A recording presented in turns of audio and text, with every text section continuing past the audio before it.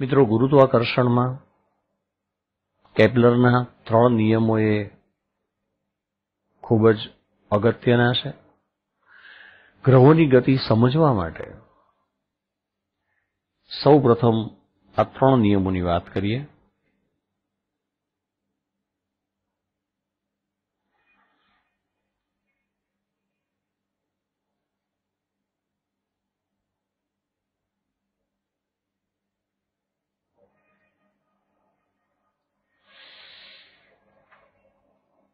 કેપ્લરનો પ્રથમ નિયમ.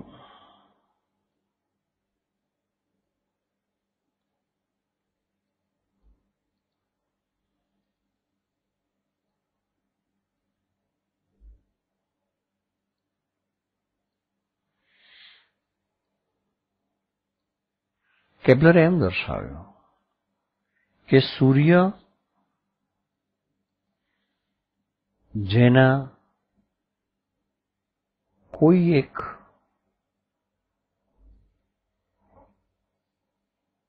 કેન્દ્ર પર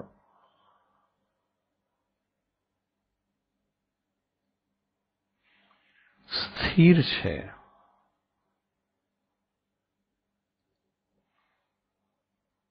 તેવી લંબ વૃત્તીય કક્ષાઓમાં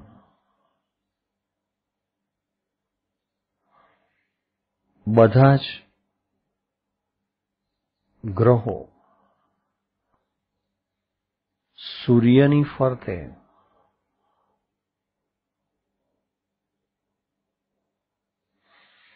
પરિભ્રમણ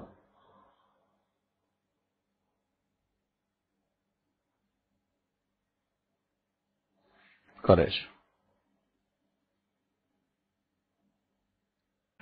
અહીં આકૃતિમાં એક લંબવૃત્તીય પથ દર્શાવેલો છે. આ ગ્રહ આ પથ પર ગતિ કરે છે. લંબવૃત્તીય કક્ષાને 2 કેન્દ્ર હોય. અહીંયા S' અને S આવા 2 કેન્દ્રો દર્શાવેલા છે. આ બંનેમાંથી કોઈ પણ એક કેન્દ્ર પર સૂર્ય સ્થિર અવસ્થામાં કલ્પી શકાય અને આવા સ્થિર સૂર્યની ફરતે લંબવૃત્તીય કક્ષામાં ગ્રહો ભ્રમણ કરે છે. આવો નિયમ એ કેપ્લરનો પ્રથમ નિયમ છે. અહીં એવું ધ્યાન રાખજો કે આ લંબવૃત્તીય કક્ષાને 2 અક્ષ છે. આ મોટી જે અક્ષ છે એને મેજર અક્ષ કહેવાય. MN તરીકે જે બતાવેલી છે તે માઇનોર અક્ષ કહેવાય. O થી A સુધીનું અંતર એ સેમી મેજર અક્ષ તરીકે ઓળખવામાં આવે છે અને OM આ અંતરને સેમી માઇનોર અક્ષ તરીકે ઓળખવામાં આવે છે. સેમી મેજર અક્ષ એ વડે દર્શાવી શકાય. સેમી માઇનોર અક્ષ તે સામાન્ય રીતે B વડે દર્શાવી શકાય. કેપ્લરનો બીજો નિયમ.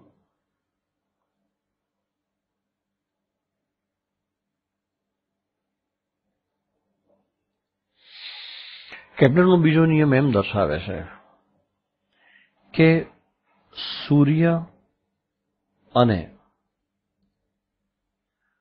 ગ્રહને જોડતી રેખાએ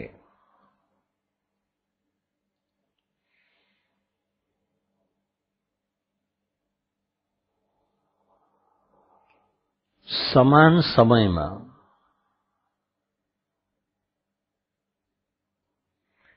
આંતરેલું ક્ષેત્રફળ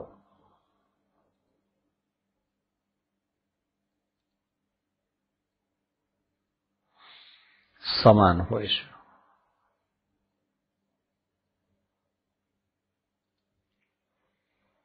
અથવા એમ પણ કહી શકાય કે સૂર્ય અને ગ્રહને જોડતી રેખાએ એકમ સમયમાં આંતરેલું ક્ષેત્રફળ અચળ હોય છે. અહીં આકૃતિમાં કોઈ એક ગ્રહને લંબવૃત્તીય કક્ષામાં પરિભ્રમણ કરતો દર્શાવ્યો છે. આ સૂર્ય અને ગ્રહને જોડતી રેખા દર્શાવેલી છે. ધારો કે ડેલ્ટા ટી સમયમાં આ ગ્રહ P1 થી P2 સ્થાન પર સ્થાનાંતર અનુભવે છે. તો દેખીતી રીતે જ સૂર્ય અને ગ્રહને જોડતી આ રેખાએ આંતરેલું આ ક્ષેત્રફળ આટલું થશે. હવે ડેલ્ટા ટી સમયમાં જ ધારો કે ગ્રહ P3 થી P4 સ્થાન પર સ્થાનાંતર પામતો હોય તો સૂર્ય અને ગ્રહને જોડતી રેખાએ આંતરેલું ક્ષેત્રફળ તે આટલું થશે.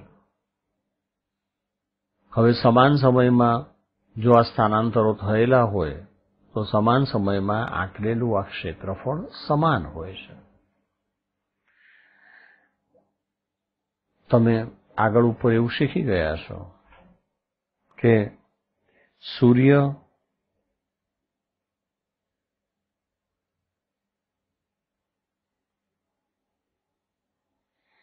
અને ગ્રહને જોડતી રેખાએ એકમ સમયમાં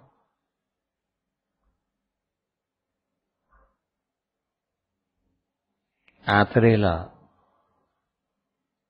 ક્ષેત્રફળને ક્ષેત્રીય વેગ કહે છે. ક્ષેત્રીય વેગ એટલે એરિયલ વેલોસિટી. તો એનો અર્થ એ થયો કે ગ્રહનો ક્ષેત્રીય વેગ અચળ હોય છે. એકમ સમયમાં સૂર્ય અને ગ્રહને જોડતી રેખાએ આંતરેલું ક્ષેત્રફળ એટલે કે ક્ષેત્રીય વેગ અચળ હોય છે.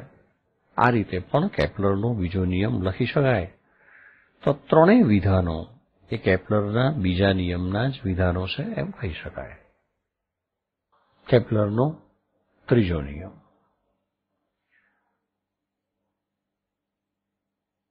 ગ્રહના સૂર્યની ફરતે પરિભ્રમણ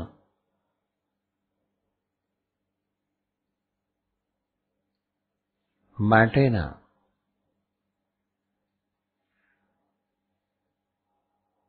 આવર્ત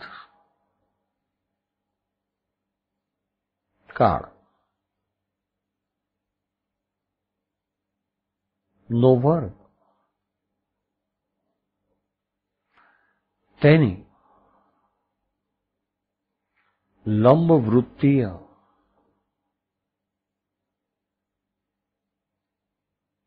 કક્ષાની અર્ધ દીર્ઘ અક્ષ ના ઘનના સમપ્રમાણમાં હોય છે.